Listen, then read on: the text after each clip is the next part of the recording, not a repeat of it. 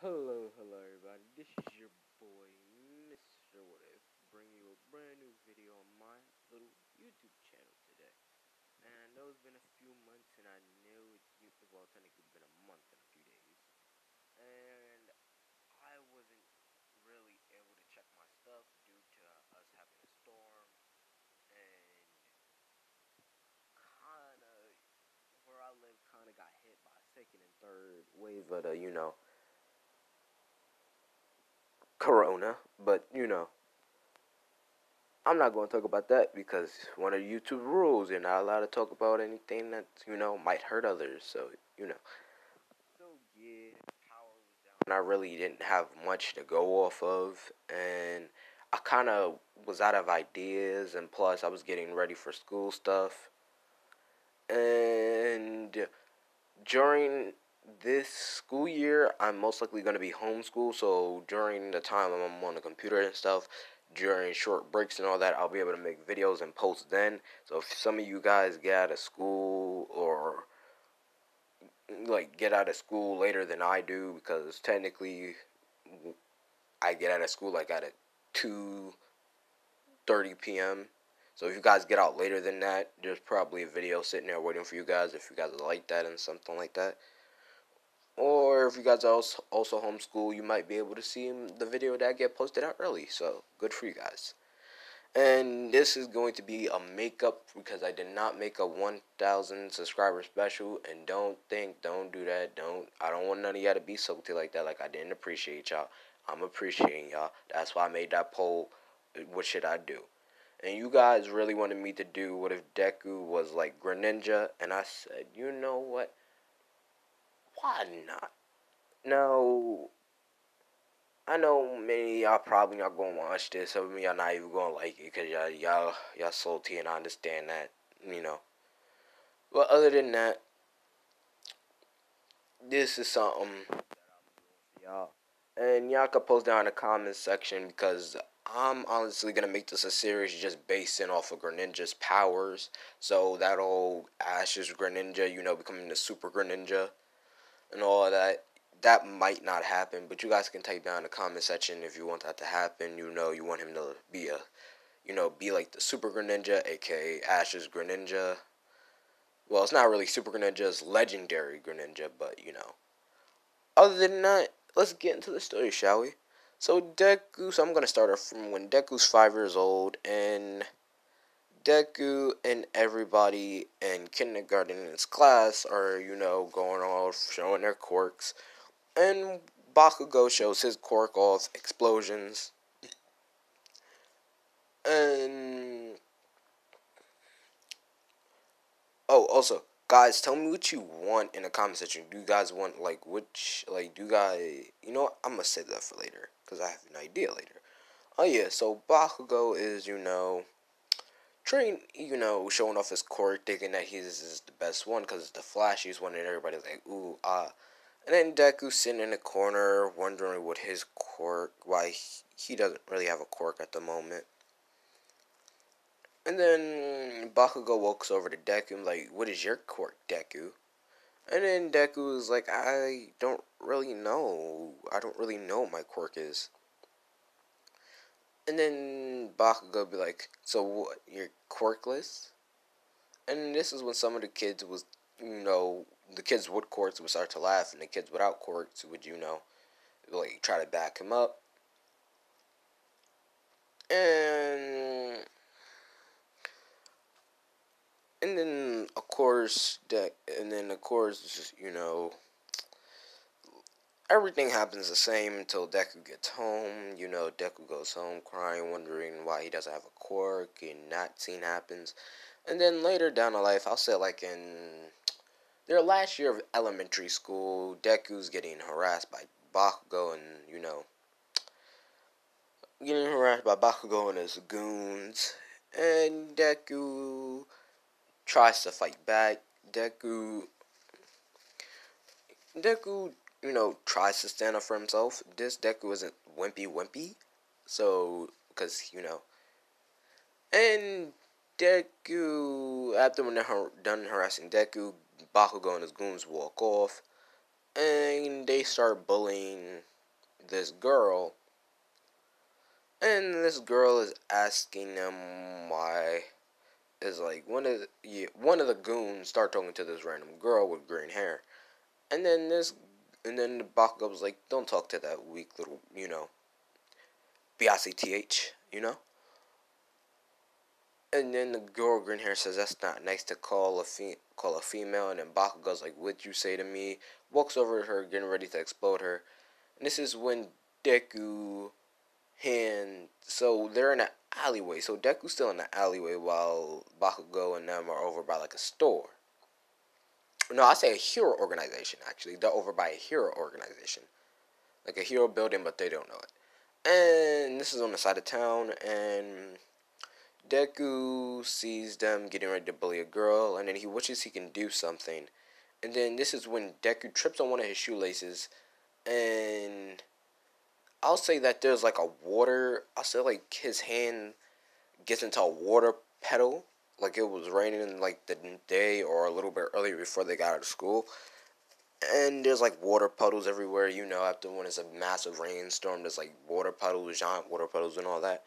And then Deku's hand touches one, like lands directly in one, and then when he pulls his hand out, there's like water flowing around like the bottom of his hand like it's glued. And he tries to get it off, wave it off like it's just extra water on his hand that he doesn't need.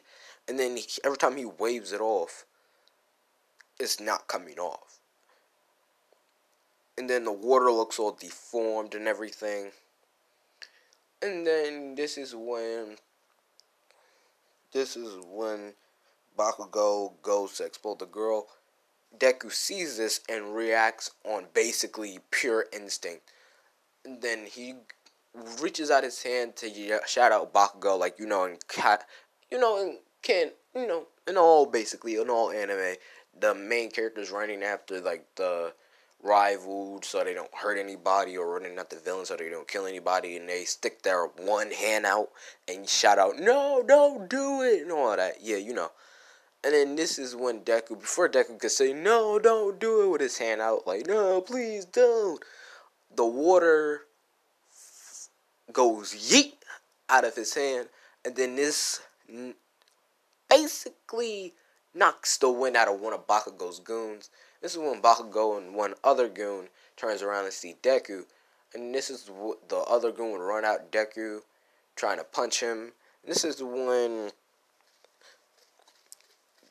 Deku would dodge. Deku would dodge on reflex. And then this is when this is when Deku would kind of dodge the dude, making him, Deku does this on instinct. So, that move that, who does this move? If you watch, I would say John Wick Chapter 2, if anybody has ever seen that. If somebody's seen John Wick Chapter 2, John has this one move that he specifically used to take down his opponents. This is when he grabs the opponent on like his shoulder, but still on his arm, near his shoulder. And this is when he put his other arm underneath the person, like underneath his legs. Don't take that the wrong way, because some of y'all might. Goes underneath his legs, and yeah. And this is when John uses nothing but pure force to kind of put the dude over him and body slam him onto the ground. So he does that kind of one technique, and it's a quick technique too. But this one relies on instinct, and it's a very quick takedown technique, and it relies on mostly human muscle. And Deku does this kind of bodying this dude, kind of folded this dude, right? And then Deku sees Bakugo explode the girl, making her hit, exploding her onto, due to the force and impact, kind of made her go flying, hitting the car. This is when one of Deku's fists would glow up like light color, like a glowish light. And this is when Deku would dash at Bakugo until Bakugo saying, "Kanchan, that's enough!" And then punch the wind. Sorry about that. And then punch the wind out of Bakugo. Like, literally hit this man so hard. Deck this man so hard on his, I'll say, right side, knocked him so hard that Bakugo hit his head on a concrete, and the side of Bakugo's head was bleeding.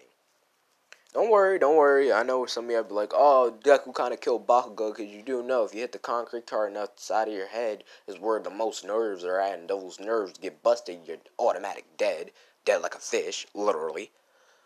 And be like, no, Bakugo gets to live in this one. There's no accidental killing yet.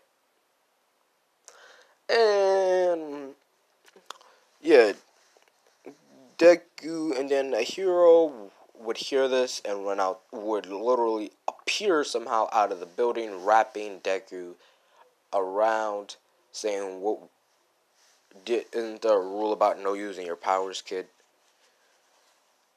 And then Deku would say, "My bad, it was on accident." And then the hero he would see is the ninja hero known as Edgeshot. You know, the guy that could basically flatten his body, manipulate his body and all that, make himself flat, make himself like string, like his arms like string texture to wrap opponents.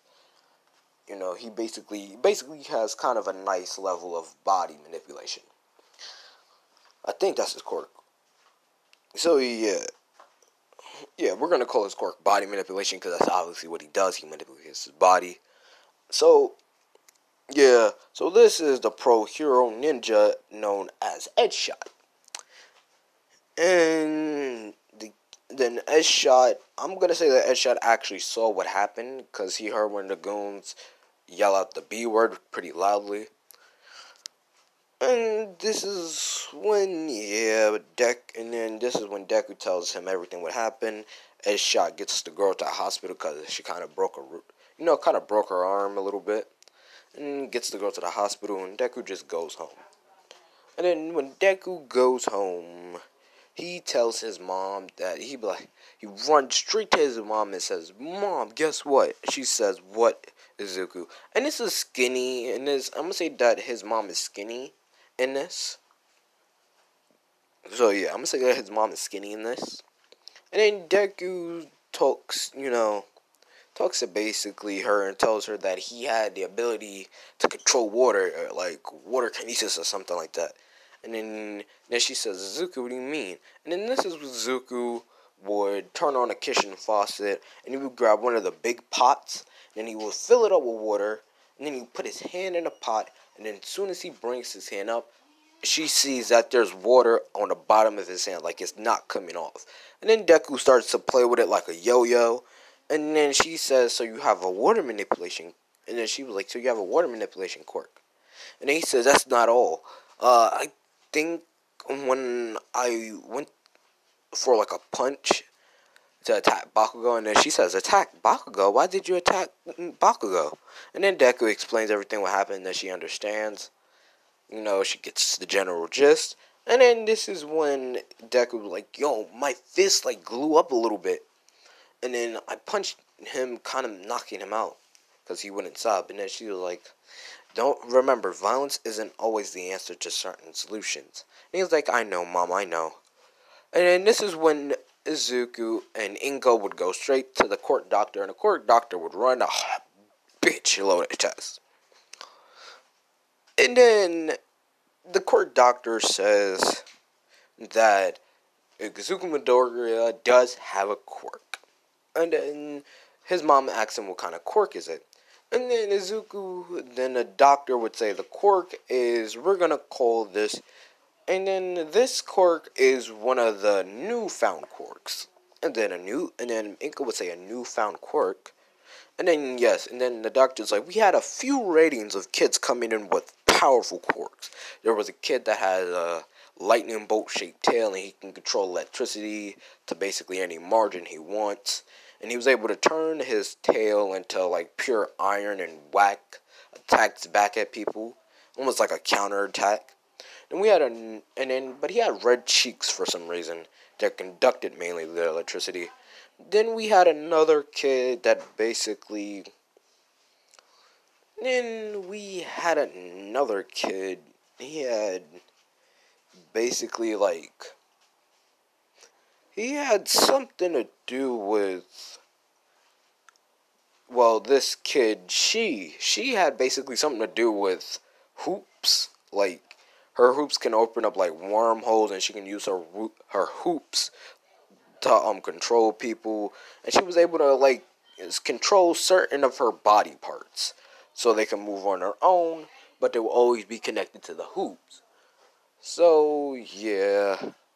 So and then there's a third kid, and this kid basically he had something to do with wings, and he had a tail, and then at the end of the tail it was always lit on fire. So yeah, and he has sharp fangs and kind of sharp. He can sharpen his nails to like hard claws. And yeah, there's newfound quirks. We're calling them the basically the quirkmons. We're calling these newfound quirkmons. And yes, it's Pokemon and quirks put together, Quirkmon. And your son seems to be one of them. He has the ability of which is called his ability to manipulate water, and like control it. He can also use his tongue to stretch it to basically a certain length and to wrap his opponents, and his tongue is very sticky, so it's good for sticking onto opponents. He also has the ability to, stick onto certain objects, say like the wall, but it's only for a certain amount of time before he has to, either his stitch stuff becomes, you know, becomes untouchable and he falls off the wall, or he has to keep climbing up at a certain speed and rank. And if he wants to, he can basically later in life, if he trains hard enough, he can later in life just run up a wall easily. And he also has this crystal-like sword that he's able to pull out and use as a melee weapon. But it's not really a sword. It's more like a long dagger or a short sword. It's like a long dagger of some sort. We don't know. Due to how it looks, and it looks all crystally, you can't really get out the kind of the made of it. So then the last thing he has something called aerial ace. This is something we call for fast movements. This ability, aerial ace, is very, very effective, especially for close combat. This allows the person with this ability to move and have mostly incredible reaction time and speed, and they can glow up a general part of their body to increase, like that little light thing that you explained to us when your fist glue. Yeah, basically you can control any part of that to your body to increase its strength, so you can do harder attacks. And other than that, you also have enhanced senses like taste, sight, hearing, and all that good stuff. And we see that there's a few more abilities later on that you should be able to get, but for now, these are your main. Pretty good, kid. Then this is when Deku would go home, all excited. And then I'm gonna skip to the beginning of the anime.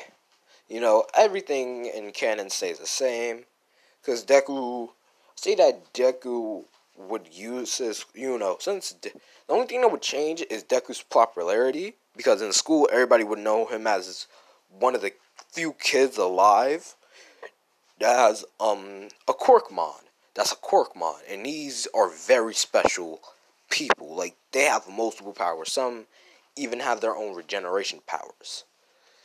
Well, and the thing about Pokemons, and I'm gonna say all the Pokemons, even though this is not really true about Pokemons themselves, Quirkmons are gonna have that slight regeneration ability. Alright, I'm not going to say anything too massive. I'm just going to say they're going to have that way faster regeneration capability. So, yeah, people are like, yo, and especially some of the girls are like, if you, you're, talking about, girl stuff, some girls will be like, oh, you do know if you get with a Quirkmon, get with, a Quirkmon, person, like a guy, your child is deemed automatically powerful. It's like deemed automatically powerful. Like, you don't even know. Like, we don't even know the full limits. There's only like a few in the world, like very little few in the world. And then, yeah. And then Deku's known as the Quirkmon. And then, Deku goes home the same way. I'll say the sludge villain attack does happen, but Deku is able to fight off by using his little crystal weapon, his little crystal dagger. I think it's a dagger. It's probably like, I know it's a very small version of a katana, but I can't remember the name of it. That's what its shape's like. So yeah, Deku. Oh, if you're wondering why I didn't add in the ability of Froakie from like Froakie and Frogadier with the whole sticky scarf thing situation, like webbing scarf thing that they have on, is because that's Frogadier and Froakie, and they have that. And the reason why I can't really give Deku that, the same thing that Froakie and Frogadier had, that little webbing scarf, is because that later got transformed when they evolve into Grenninja. They don't have that no more. That substitute for their tongue, their tongue scarf. So yeah. So Deku later, so Deku does fight it off, and I'm gonna say that this little, the little crystal blade that Deku has is very hot. Like, it's very hot. It can basically pierce through almost anything, and every time he cuts, slices at the slime be like, that burns, that stings. What is that? And then this is when, Deku would literally, tap. Well, literally, I'll say that Deku does what Grenninja does for, making those water shurikens. He, like, taps his leg, and he brings it up, and then he just flings water. He's flinging water around like a boomerang, hitting this man, and then it explodes on impact, knocking the sludge villain back a little bit. So, yeah. And then this is when we have the same thing in canon. All Might would appear, and then, says, "Don't have no fear, for I am here." Sorry about the background noise. That's a train in the background. And then All Might would be like, and then, do the same smash, knocking out the sludge villain. Deku would ask for an autograph, and then and I'm gonna say the same thing happens in canon. Deku grabs onto All Might's leg. Then instead of asking All Might, can he become a hero without a quirk, Deku's gonna ask All Might, can I become a hero with a quirk, being known as a Quirkmon? And All Might has heard of them, and he is very shocked to meet a Quirkmon. And then Deku gives some evidence and details, shows some evidence and details that he is a Quirkmon. And then he is like, whoa, you're a Quirkmon? Imagine. So yeah, All Might does happen in canon, goes into Small Might. Same thing happens. And all of that Gushis, and then the same thing happens with the Sludge Villain and Bakugo. And the only difference this time is that Deku would would actually do more damage, because all he did was throw his book bag and scrape at the Sludge Villain, try to get Bakugo out. But I'll say that he would do this a little bit more effectively, because he would throw his bag, and after when the bag hit somewhat of the Sludge Villain's eye, he would do Aerial Ace just to increase his speed movements, just to punch the eye, making the Sludge Villain hurt dramatically. And this is when he would use his Crystal Blade to cut out Bakugo grabbing onto him. And then this is when Deku would shoot out his tongue, grabbing onto a light pole nearby, and then kind of just slingshot his way out of there. And then this is when All Might reverts, use whatever energy he has left to revert back into his, All Might form, from Small Might back to All Might. Would do the same smash, changing the weather and all that. And then Deku would get surrounded by the media and all that good stuff. And they would ask him, what is your quirk? And then he would say, I'm a Corkmon. And then people, like the news reporters, everyone's heard of Corkmons and all that. And then like, a Corkmon has saved the day besides the number one hero. Side by side, the number one hero. This is when All Might be like, not bad, kid. You Corkmons are pretty powerful, acting the act in front of, cameras. Because he's All Might, he has to act the part. And this is when All Might would jump off, and this is when Deku would use his tongue to kind of like, Spidey swing his way around. And then Deku gets halfway home, and then the same thing happens in canon. All Might confronts Deku. Not like that. And, he asks him the same thing, and then the whole thing happens the same way in canon. And then Deku agrees to All Might training him. And I'm gonna wrap it up right here. I know, pretty long, pretty boring. Y'all probably gonna get mad at me, which I normally do, because I see it in the comments. Please don't make me cry again. And I love you all. Thank you. This is 100 subscriber special. Deku what if Deku was just like Miracle, the bunny rabbit hero? What if Deku was a bunny rabbit? Part will be coming out straight after this today. I hope you guys like both videos. And yes, it's a double upload day.